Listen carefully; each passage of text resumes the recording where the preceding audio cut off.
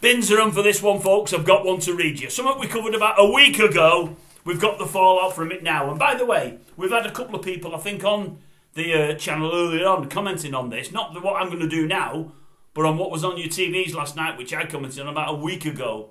You'll guess who it is. Don't worry about that. Let me put the bins. Well, the bins are on. Let me read it to you. Cracking this.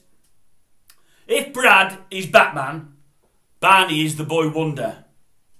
But only in the sense that you wonder, what on earth is he doing there? Nepotism, that's not in there, I'm just saying that. Doting Dad Bradley has been nursing his son's career for years. They've driven their camper van halfway around the world, tackling bungee jumps on Breaking Dad.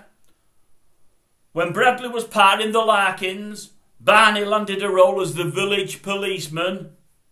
The sad fact is, he's not doing 26-year-old Barney any favours. Walsh Jr. looked overwhelmed as the lights went up in the Gladiators arena, surrounded by a screaming crowd. He looked like a little lost boy. No, that's not on there. I've made that up as well. No, sorry. I'll get back to what I should be reading. He never looked like a little lost boy. Well, he probably did, but that's not what they're saying. His arms hung limply and his legs wobbled. Must have been a full camera shot, obviously. Like a puppet hanging by a single string. He said, "Yes, Mr. Tracy." "No, he never said that. That's me as well. I'm making that up. Stop doing that." Oh, that hurt, that. His naturally light voice, a bit like mine really, became strangulated.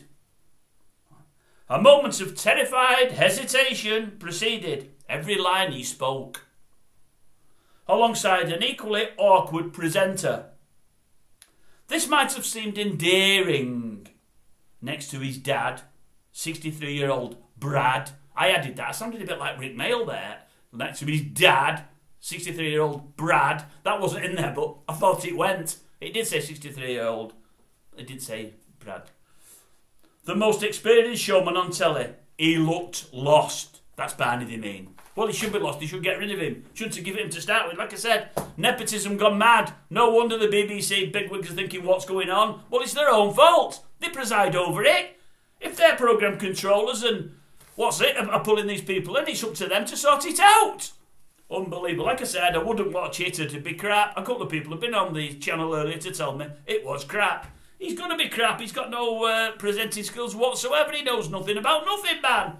A 26-year-old boy getting a big gig on Saturday night TV. Could you imagine him 40, 50 years ago? Old Bruce there, heading with the Generation Game with his and a little son there, pats him on the head. You can be in it with me. Or Larry Grayson. Well, Larry wouldn't have had a son, would he? No. Well, he could have adopted one, but he wouldn't have had one through the normal channels, if you know what I mean. But no, consummate professionals, both of them. They wouldn't have a little son on there. No.